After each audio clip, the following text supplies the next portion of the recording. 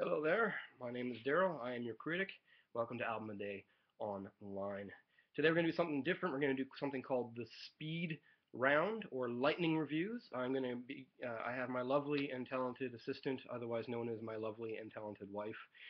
She grabbed 10 albums out of my extensive collection at random. She didn't even really care what she grabbed because she doesn't care. And she's going to give me 15 seconds each, and I have to review them in under 15 seconds or no more than 15 seconds each. So that's going to start in a second. I just want to say one thing. I'm not saying that I have mystical powers and that I can affect the universe at large, but I just got some very exciting news yesterday that Robert Plant and the Pixies are going to be touring together for the North American leg of Robert's tour, supporting his recent release, Lullaby and the Ceaseless Roar. Now, if you recall, last week, or in the first few episodes, I reviewed both the latest album from Robert Plant and the Pixies. So, is there a correlation? Am I somehow putting energy out into the universe, and it's causing two of my favorite acts to tour together? They're coming to, for those of you who are in Southern Ontario, like I am, they're going to be playing in Toronto in June. Go to robertplant.com or pixies.com for more details. Anyways, I just want to say you're welcome. All right, so lightning round, and go. All right, Megadeth, Peace Sells, but Who's Buying? Very, very good thrash metal, speed metal album. Contains such wonderful songs as Peace Sells, of course, the title track. Really worth checking out if you want history of metal. Sabotage. Okay, all right. Sabotage, Streets of Rock Opera. This is literally a rock opera. It has a narrative. It tells a story. Excellent guitar solos. Chris Oliva, I'm very sorry that you are gone. Thank you, Dan Nielsen, for introducing me to this band. Robert Plant, another Robert Plant record. Fate of Nations. This was his 1993 release. It contained the ballad 29 Palms, which kept him sort of in the top 40 limelight. It's a good record. I recommend it.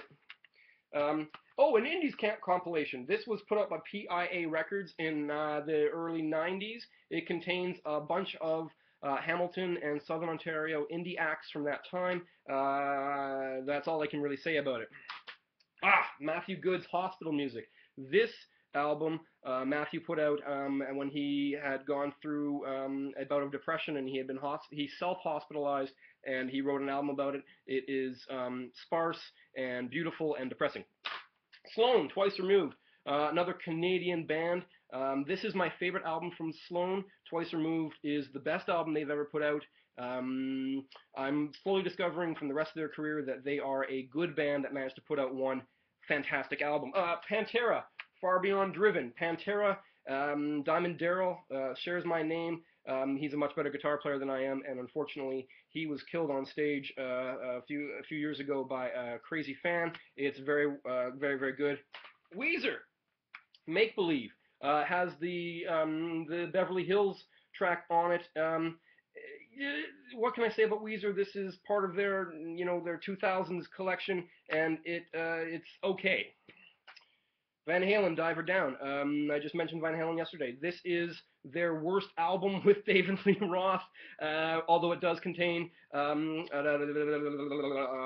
little guitars and a fun version of Happy Trails. And, oh, geez, wow. Pink Floyd, The Wall. What can I say about Pink Floyd's The Wall? Roger Waters, we get it.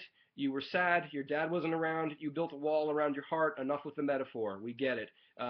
Is it a great record? Oh! Done. That was the speed round. I will see you tomorrow. Go out, discover some new music, and for goodness sake, stop illegally downloading music. Go out and buy it. If you have to buy it on using your computer, that's better than not paying for it. But I strongly recommend you go out and still get something physical. That new CD smell is like ambrosia to me.